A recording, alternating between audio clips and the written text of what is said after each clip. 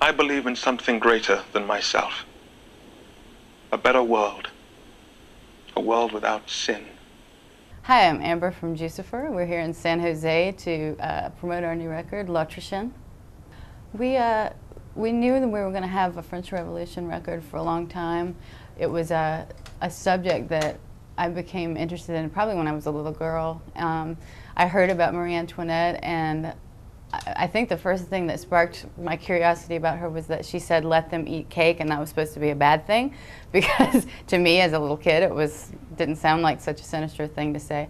But you know, I like history a lot, and so does Edgar, who's the other half of our band.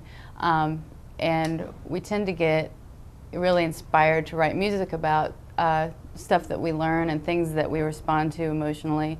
So it was really natural for us to write about that particular era, because it was something we just both had happened to learn a lot about over the years. And the songs on the record were actually written over probably the last 15 years. Here and there, one of us would write a song, and you know, the time just felt right.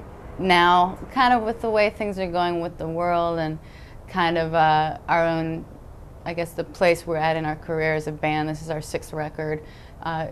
You can't really do a double album as your first record, because you know, record labels don't want to do that. So that was, you know, the reason why this topic now. Well, I grew up, you know, seeing, I mean, my parents' records, you know, they had all kinds of vinyl albums, and they had double records, and I with a double record you get more art and you get more music, so what could be better than that, you know? It was something that we knew we would do, and we may do it again someday. You can't do a double record every time, but we also have just had a lot to say about the subject, and we ended up with 21 tracks, and we could have even gone longer, but then it would have moved beyond what you can press on 2 records. So we decided, you know, that would be the best way to do it. But we're vinyl enthusiasts, so we really love to have those 2 slabs.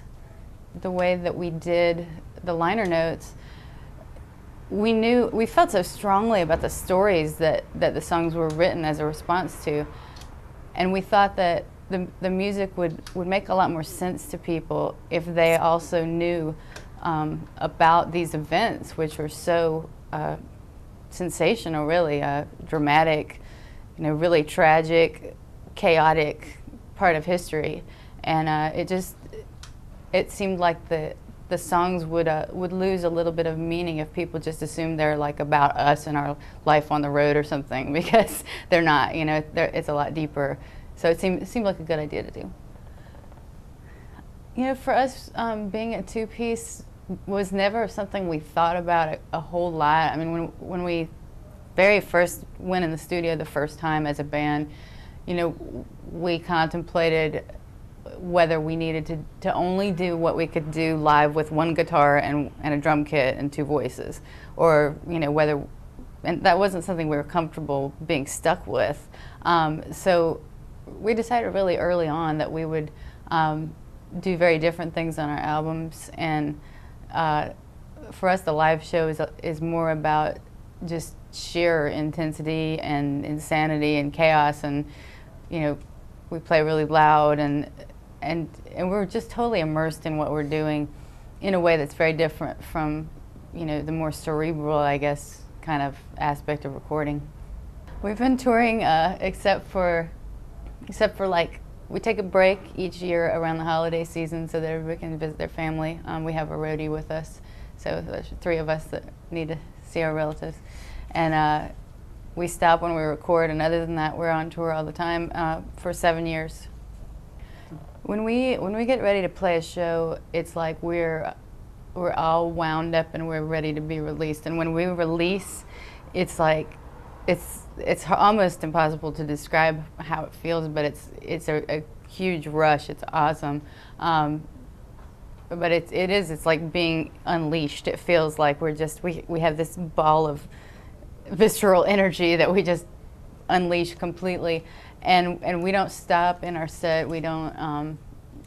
The reason we don't is because once we're in that zone, it's like we're not really the same as we are off stage. We don't feel like, you know, we can talk to the audience or to each other. We can't. The only way for us to communicate at that point, because we're so amped up, is literally, bad joke, is through our music. We changed band names every show for the first few years that we were playing, and It's O.J. Simpson's it was, fault, right? yeah, it's O.J. Simpson's fault. During the O.J. trial is when that name came out of the sky. Edgar was washing dishes in a restaurant, and everybody was listening to NPR in the kitchen, and they were talking about how evil O.J. was if he actually did it, which we all know he did. And so Edgar came home from work and said, "We should call our band Juicfer." And I was like, "That's a stupid name." And then I thought about it, and I said it out loud. And I was like, "Well, it's really fun to say. And we'll be Juicfer tonight, tomorrow, whatever." It's the juice. The juice is Lucifer. The juice is Lucifer. I'm sorry. Juicifer. You didn't Yeah. go into that part. I'm trying to hurry.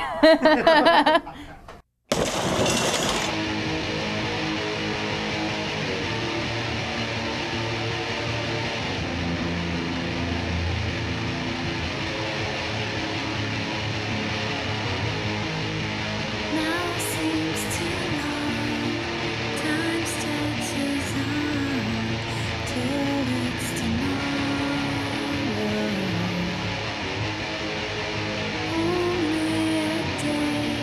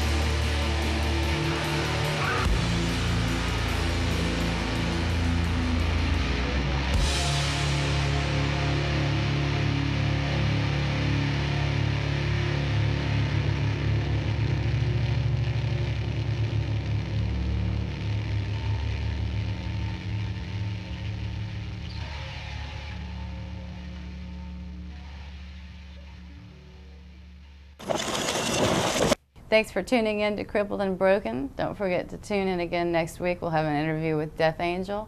And it's been great being with you. This is Amber from Juicfer saying don't forget to turn it up.